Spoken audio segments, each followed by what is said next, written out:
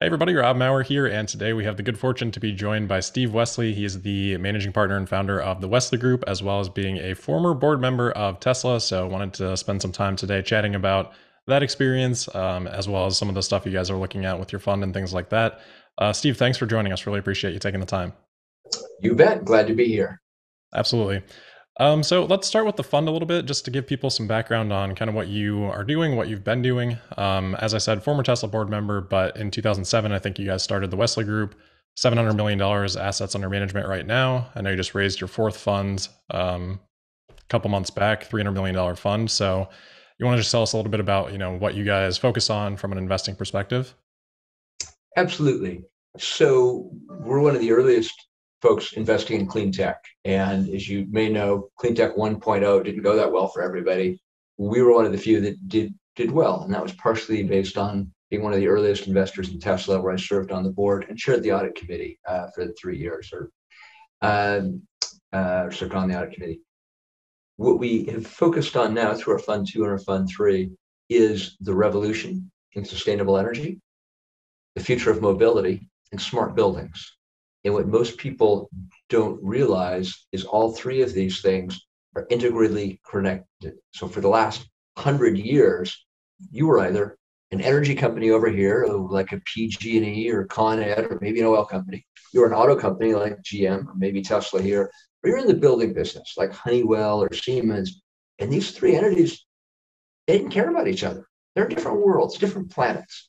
Today, because of this revolution in the lowered cost of sustainable energy, revolution in the cost of lower cost lithium ion batteries, there is now an arbitrage between vehicles, buildings, and utilities that will continue for the rest of our lives.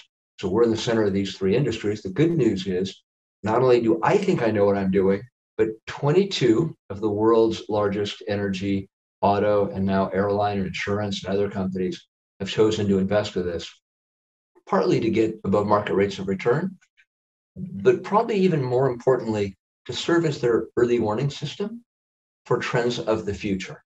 And here's the real punchline. Almost every firm in the world, from your utilities to your auto companies and so on, has to re-envision what business they're in. And if you will, we say develop a new 21st century menu, providing new technologies that are obsoleting entire industries. And Elon's probably the best case in point of that. Yeah, it's very interesting to hear you talk about that. I mean, that's the kind of stuff we always are talking about on Tesla Daily. And I think I was reading on your guys' site, it was very interesting to me that you talked specifically about these industries historically being very conservative. And I think that has presented an opportunity for disruption, like exactly what you're talking about. Do you think that it's becoming a little bit less conservative by force from that disruption over time? And maybe that's kind of what these companies are looking to you guys to, track for a little bit? You are brilliant to say that. That is absolutely what is happening. And the reason is, if you're a utility executive, you could wake up comfortably for the last 100 years and just know that the price of power is going up. The utility commission is going to guarantee you a certain rate, and life is good. And if you're an auto company exec, models are going to change, and fuel efficiency will go up a little, and the engines will get faster, and that's sort of the ball game. Now the change of rapidity is going faster than ever, and it's obsoleting everything that was done before. I joke about this, but it's true. When I grew up, in the 60s, my dad would say, son, if it ain't broke, don't fix it. And in the 1900s, good advice. Throw that out now. The advice for the future is, and it really comes from Steve Jobs, and it's my mantra, and that is, if you're not busy cannibalizing yourself today, someone else is. And that is what Elon Musk has done with the auto industry. That is why he is today the wealthiest person in human history. He realized how quickly change was going, and he, generally speaking, made the right bets and moved a little faster than anybody else. Sure. Yeah, that's a quite the understatement on that last piece for sure. Yeah. So how did you guys get kind of involved in Tesla? Like, how did it come across your radar? How did you guys decide to invest? Like, walk us through a little bit of that history. Well, here's where you're going to hear a story that's different from anybody else you've ever spoken to. So first, I've known Elon for 25 years. He's been to our home for dinner. I know his brother. I first knew him at his very, very first company 25 years ago. And he and his brother were just another guy that no one knew or cared about. So I've known him for a long time. Second, Tesla, by the way, it gets even more interesting. He reappeared again after his first company, which no one's ever heard of, sold it for about 25 million, which at the time, 25 years ago, was a big deal. He then went and did this crazy thing with Zoom and PayPal. And lo and behold, I had gone on to become the senior vice president of marketing, sales, business development, international, and M&A at eBay.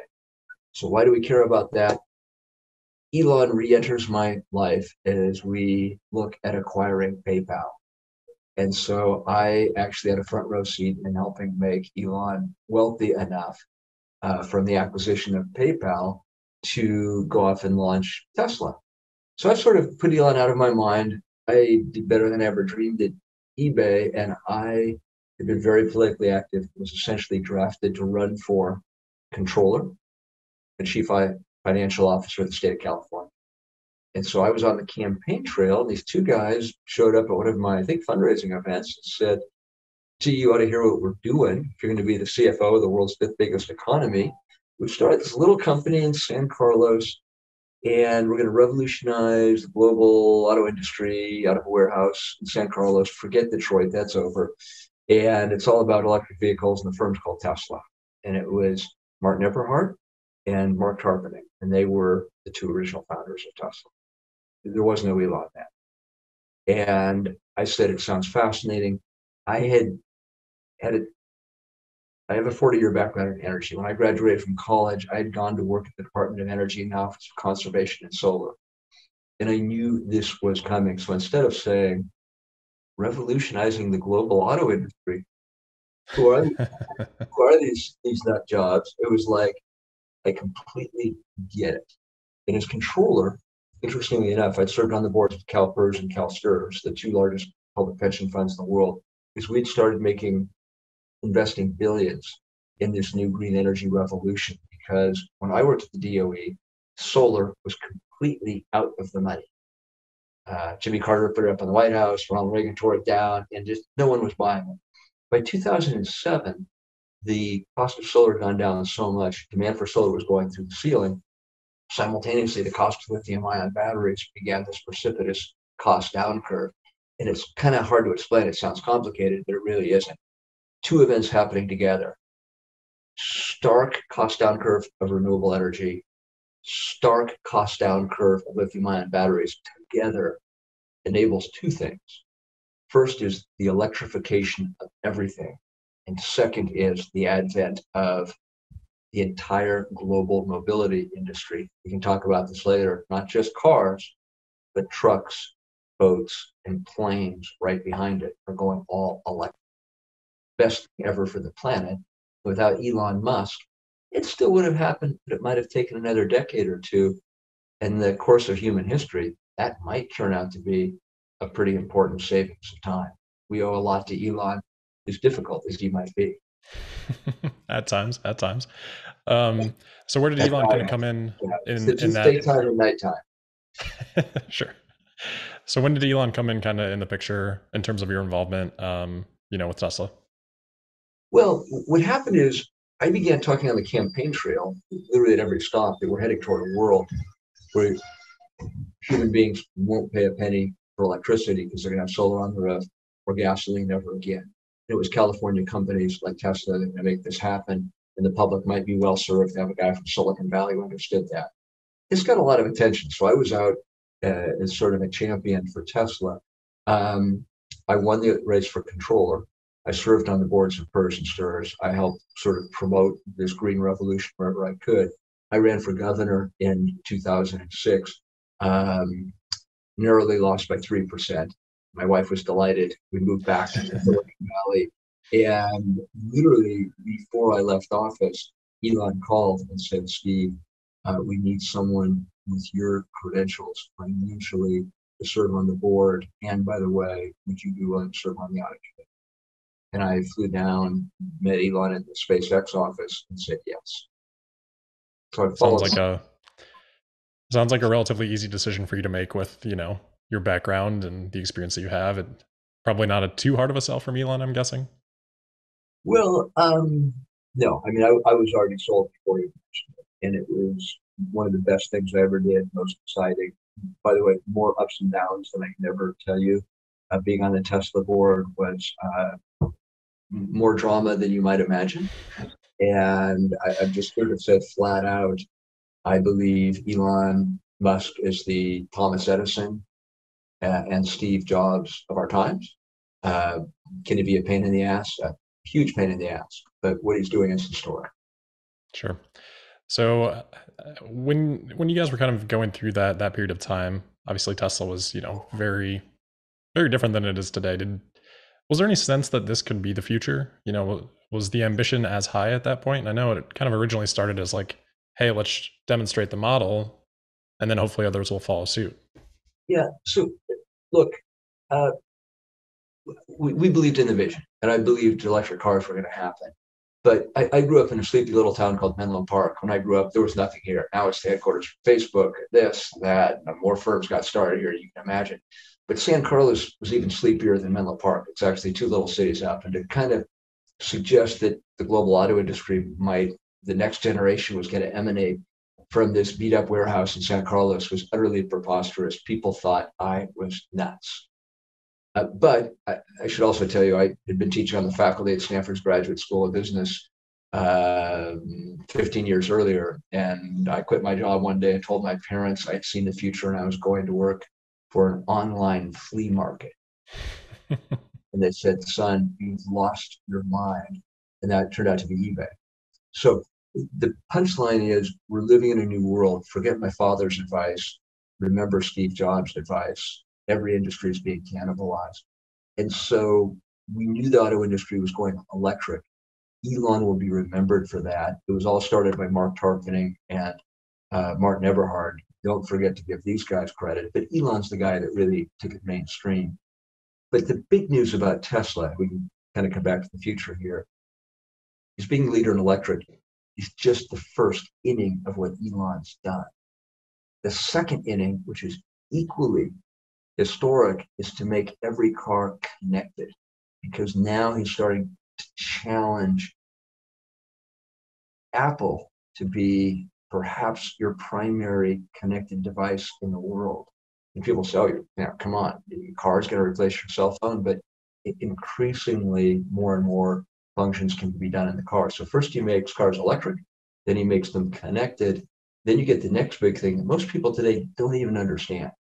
And that is there's about to be a great shakeout in the auto industry because simply put, we're going to be selling fewer cars.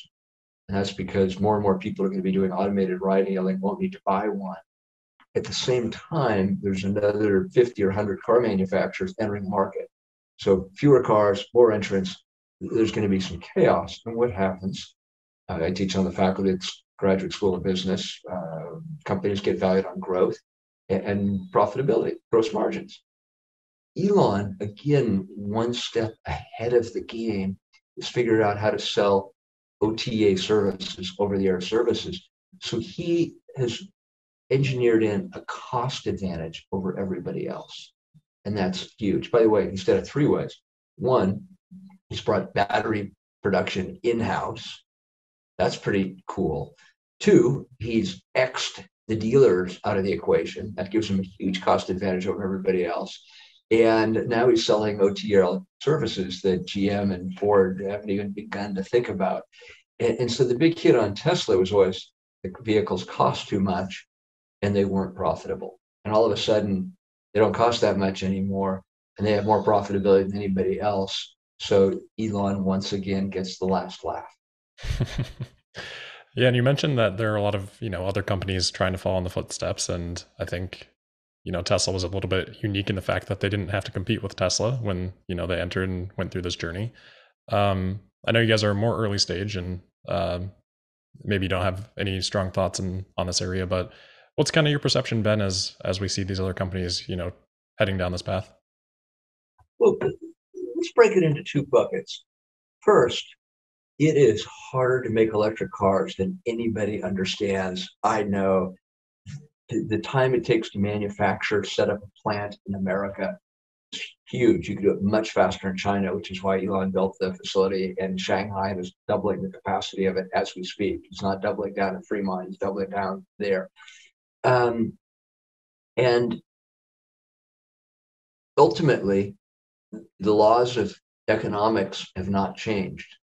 You need to get big numbers, fast growth, and profitability. And I will just suggest, my opinion alone, that Rivian, Lucid, these cars are valuation is so far beyond where they are, it is laughable. They have valuations of roughly 40 and 60 billion respectively, and they each sold 2,000 together, fewer than 2,000 cars last year. And it's just going to take them a couple of years to catch up. And in Lucid's case, you have to ask yourself, how big is the market for a $160,000 car?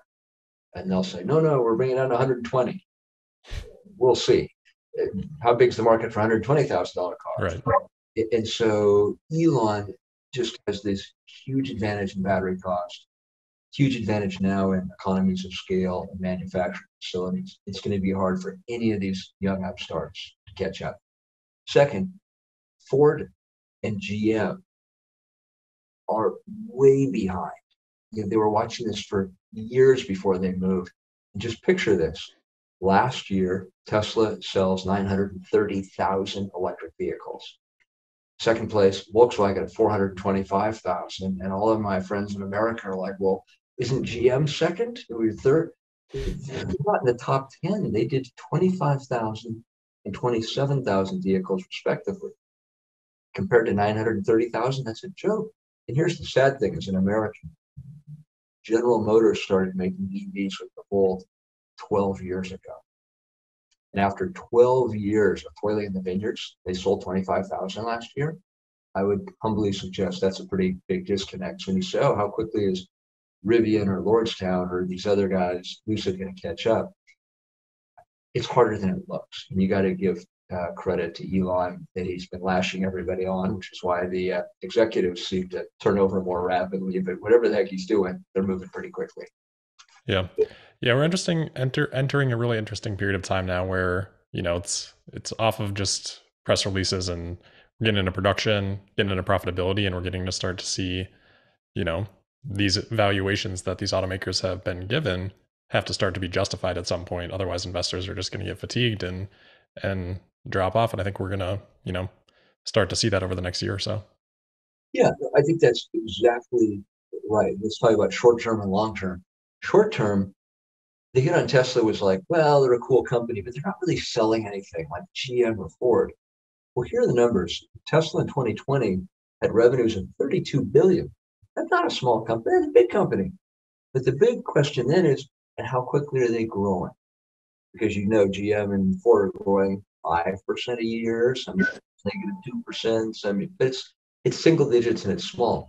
Tesla just went from 2020 to 2021 from 32 billion to 53.6 billion. That's a huge number.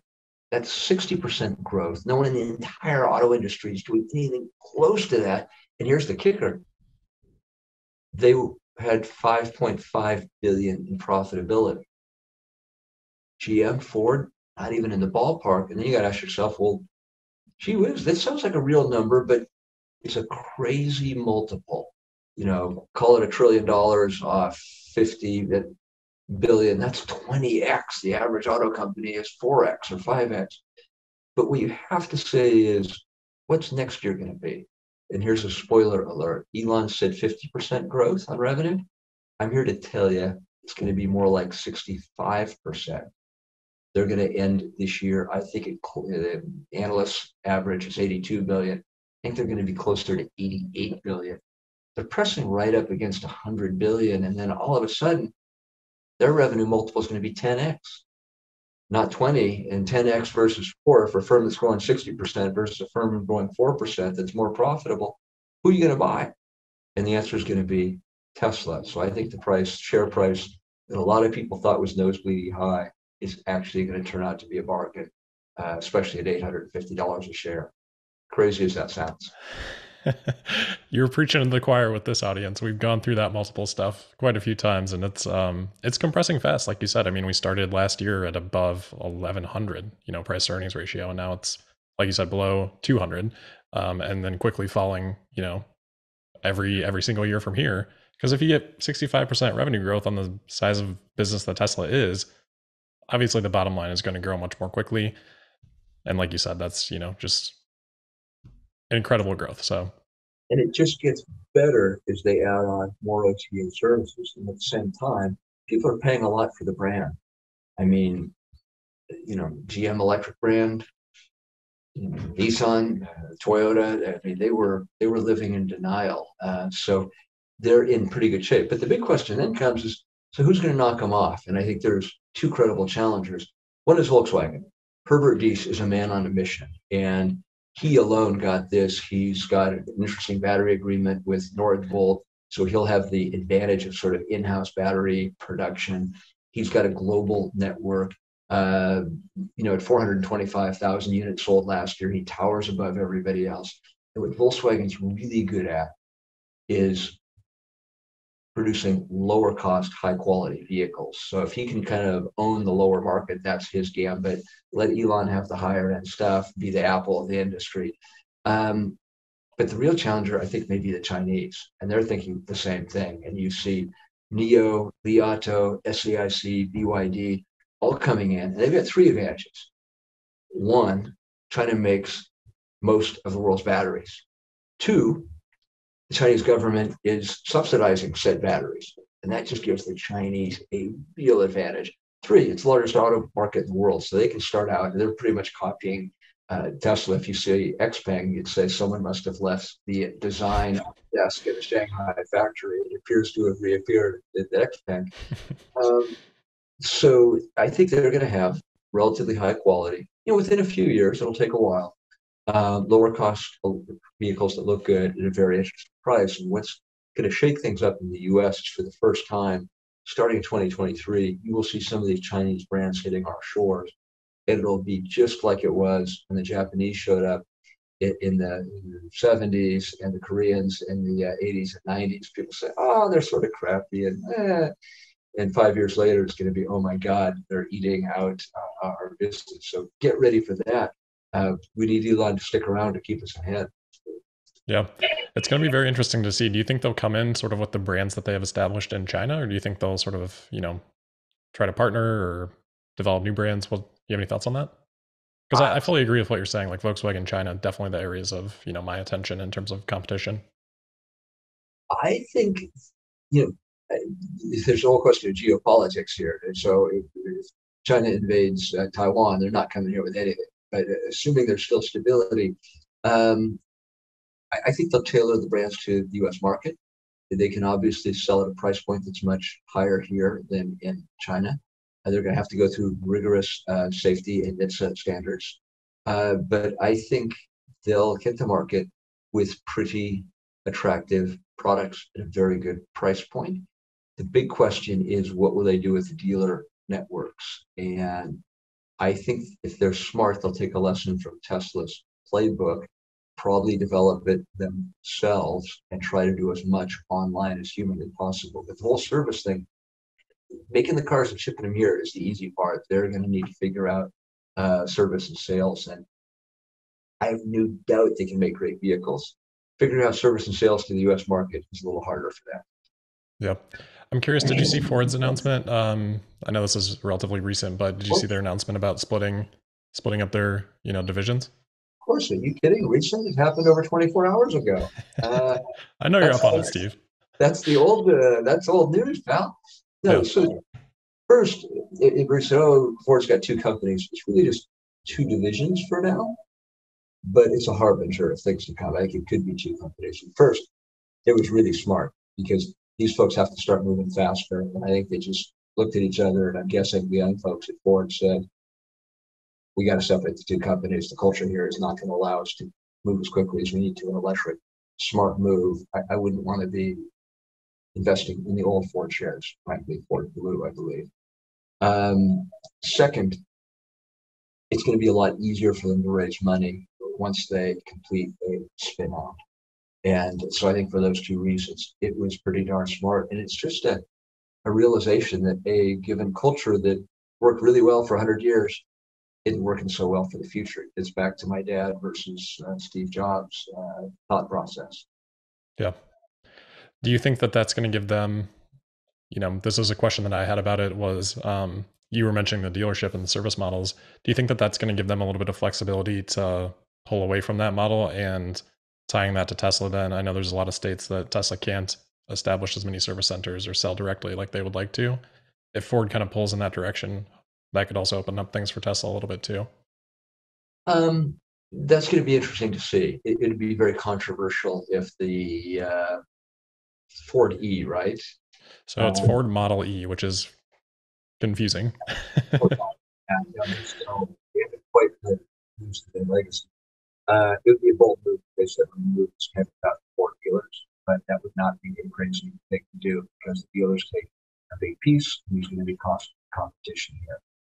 But even for 4D, the big issue they're going to have to solve is who's their battery partner and can they bring the cost curve down enough? And this again, people are going to be writing books about this, is how the hell did Elon get the cost curve down so quickly? What he's done, I'm married, so I marvel at this, but it's what I call battery promiscuity. He's close partners with Sanyo, LG Chem, CATL. He's with everybody.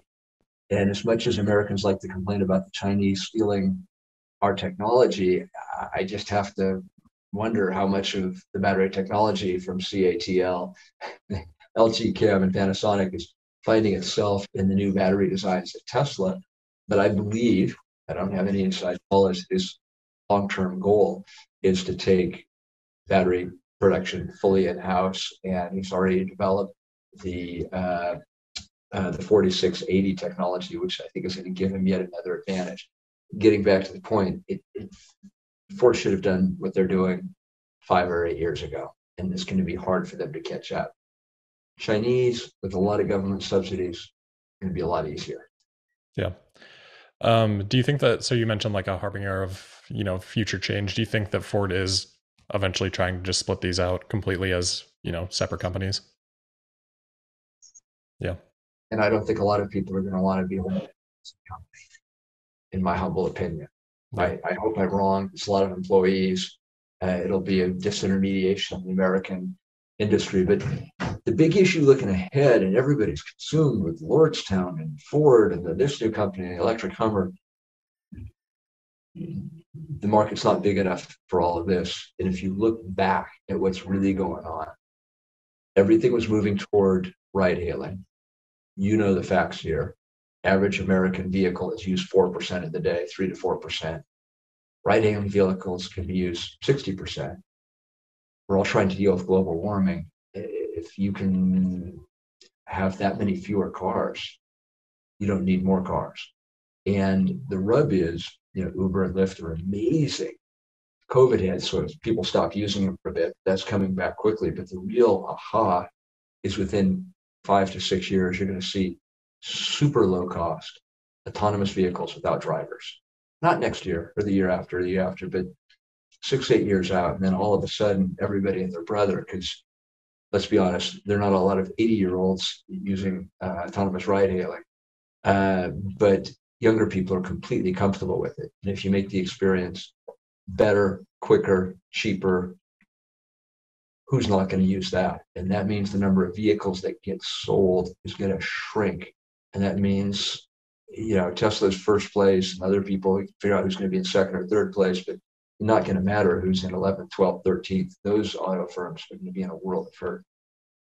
Yeah, on the autonomy stuff, how do you feel like Tesla's progressing there? I know you guys are invested in Luminar. I saw too. That's a Tesla followers have strong opinions on LiDAR, obviously based on Elon's comments. Obviously it can be used for other things too, but obviously you guys follow the space a little bit too. So what are your thoughts in general? Yeah, so look, the big debate is how soon can you go autonomous? LiDAR is essentially the eyes of autonomous vehicles. And it's taken longer than everybody thought because of three things. One, no one wants to drive around with something that looks like a box of Kentucky Fried Chicken on the road. It's not happening. So you had to shrink the form factor. It's something that's like more the size of an iPhone or a pack of cigarettes, and it's got to be small enough it can be built in the roof of the vehicle. That is why Luminar is succeeding. They developed a smaller form. Second thing it must have is at least 250 meters of vision in fog, rain, snow, night. So for a human being, our eyes only need to effectively need to be able to see 50 or 100 yards because we don't move that quickly. But if you're moving 70 miles an hour, 250 meters is the minimum. Luminar and LiDAR does that. And the third thing is you got to bring the cost down to about $500 a vehicle, or you're not selling many. And Luminar is the first firm that checked those three boxes. And that's why of, I think, the 7 public LiDAR companies, Luminar has about half the market. And they now have a number of design wins with firms like Mercedes and Volvo. Because you don't really matter as a LiDAR company until Volvo or Mercedes says, we're putting you, or Daimler, we're putting you into all of our vehicles. And the minute that happens, because if it's going into every vehicle, you're talking about hundreds of thousands of units, and then you're really doing something special. So to the Elon debate, will cars have LiDAR? I think they will. I think when Elon began thinking about this and sort of locked in, and one thing about Elon, when he locks in, he hates to let go and say he's wrong ever. LiDAR was so expensive, about $25,000 a unit just 3 years ago. That's a non-starter. $500 a unit works. It's just there's a lot of grinding of the gears to get from 25,000 to 500. I think Elon's mistaken on this. I think a lot of Tesla engineers know it. I know they've bought Luminar technology. I have a hunch that you will see LiDAR at a certain price point find its way into Tesla because they do not want to lose their leadership. And I'll also tell you, Waymo and the other major players are already on LiDAR. So we'll see. I could be wrong, but I'm willing to make a bet on this one. In fact, I think I've made a multi-million-dollar bet on it. Yeah, it'll be very interesting to see how that plays out. A couple areas that I'm curious to get your take on, shifting back to just kind of the where we began the conversation in terms of these industries that have been a little bit more conservative, slower moving. Obviously, energy has been a little bit of a part of that. What are your thoughts on Tesla's energy business? Particularly, I'm curious about like the solar roof, since that is a little bit more of an earlier stage type of product. Yep. So it's booming. And let's go to the 30,000 square feet first. Elon is brilliant because he realized, it took a while, but he realized Tesla wasn't just in the auto business, that they could be selling solar for the energy and power walls for the storage. And so they're now in buildings, energy, and mobility. That is a big deal because customers want a turnkey solution. And it gets back to what I was saying on the campaign trail in 2002. The world would like to move to a place where you never have to pay a penny for electricity or gas again. That's what Elon's selling, not cars or power walls or solar. He is selling that vision. He's the only one today doing that. So we have a lot of utilities and investors, and virtually every one of them is saying, what should we do? And the answer is, you need to provide that same easy turnkey solution. You can do it because you already provide the power, and you can help people with power walls. And by the way, it doesn't have to be a Tesla power wall. There's a lot of competing brands. And then you can take the customer back. But I want to pause on one thing. They're not just doing solar. They're showing up and they're already licensed as a utility all over Europe, started in America and in China. And what they're doing is they continue to bring the cost of power storage down, is providing a auto bidder software on your phone so you can decide where you want power, and increasingly it'll be in stored power from large batteries, whether they're Teslas or someone else's. So what he's doing is pretty path breaking. It's still not quite as big as the car group, but just mark these words. When the great shakeout in the auto industry comes, Tesla will be well positioned. But the fact that they've very quietly become a global energy leader is going to keep the value of this company up for some time to come. Very few people talk about this. Yeah, I think we're going to start to see it talked about a little bit more because I know they've been very constrained on that business from an engineering perspective to a product perspective for, since the Model 3 really. And hopefully we're starting to get past that point, at least to some extent. So, anything on the solar roof particularly? That's more of a commodity business, but Elon's pretty good at bringing costs down. The only thing I'd observe there is they have a lot of manufacturing in New York, and I don't know if they'll be able to stay competitive with what's going on in China. But the big question, to reference Wayne Gretzky, is you don't skate to where the puck is, you skate to where it's going. And the answer there is China. And how do you, I think Elon spends about this much time worrying about Ford and GM and a lot of time about China. And I give him huge credit. He's entering the market in China, building that many cars, selling that many there. I mean, that took GM and Ford 40 years to do it. He did it in about 3. And I think he's thinking, how do we beat them in the energy world as well? That'll be the big question. Yeah, yeah. It'll be interesting to see how it plays out. So, I am kind of curious on your thoughts. You mentioned obviously Tesla investing significantly in China, and I think many good reasons to do that. Market size being, a huge factor. But I'm kind of curious, just with your background in, government in California, how have you felt recently? I guess kind of a broad question, but we've seen a little bit of a migration out of California, and Tesla's been among that to an extent, at least with the headquarters. Obviously, Fremont still operating. Tesla considering expanding it, but yeah, I'm just kind of curious to hear your thoughts on all that. So, look, um, first overarching thing, for anybody listening, they're going to say, my God, who is this Tesla fanboy? He just loves Elon. Full stop. I'm impressed with him, and I recognize him as a historic figure and someone who saw the future first.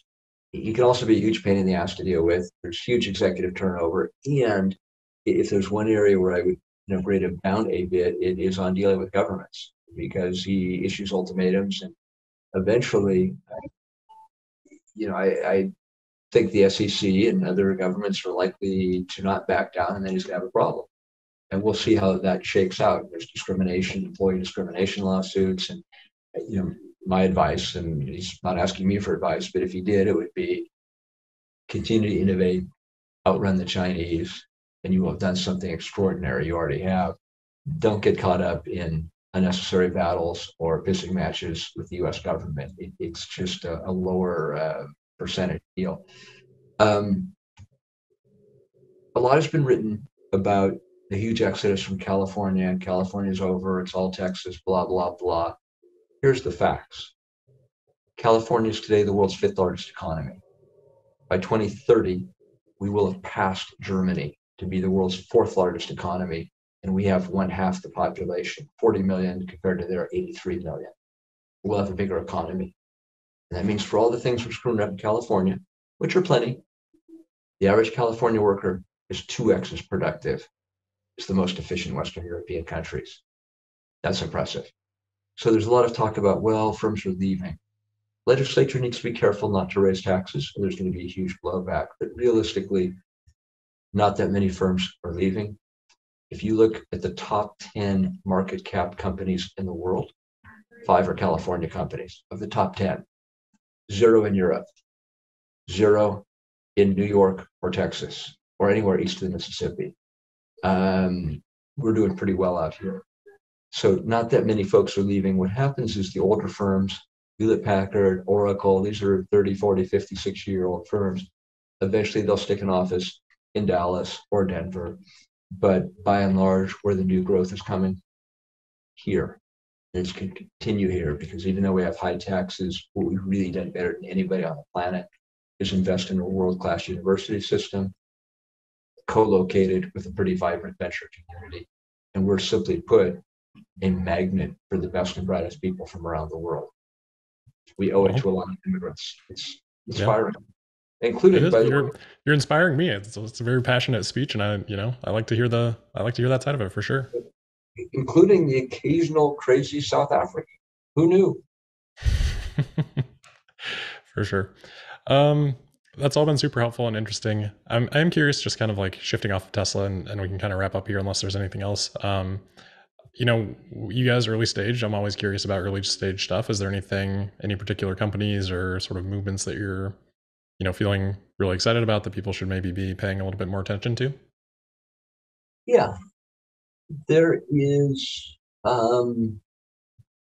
one thing that's not on anybody's radar screen, and I think you will get it instantly. Everybody in the world is thinking, how do I get to carbon net neutral? Every country, every company, every millennial. It's scary, and it should be. And we kind of directionally know the answer. It's we need to build more solar, and we are. And we need to build more windmills, and we need more EVs. And we get that. I would humbly submit to you that alone might not be enough. And the next chapter is how we need to green the supply chain of every company in the world. And you know what's going on. IBM is saying, we're the greenest company, and Apple's saying, we're green, and Hewlett Packard. And what really gives me a laugh is Chevron and British Petroleum are saying, we're green. And it's like, you're not green, you're an oil company. This is a disgrace. But the punchline is, and here's where it gets interesting. European Union already has standards that requires these companies to reveal their supply chain traceability. California will probably follow suit in the US. Millennial customers are demanding it. So our job as a VC is to kind of see the future first. And so we did a global search over 2 years ago to identify who is the leader in this really complicated thing. You need elaborate software and all sorts of stuff, so that every battery company can say, where do my batteries come from? Not just what country, what mine? And where do all of the initial products come from that are going into our vehicles, our clothes, our homes? And this one firm has done something no one else is close to. It happens to be called Circular. It was a firm we found in London. Who knew? It is growing rapidly, and their customer list includes Volvo, Polestar, Jaguar, BHP, Boeing, one of the top 5 largest companies in the world from Silicon Valley.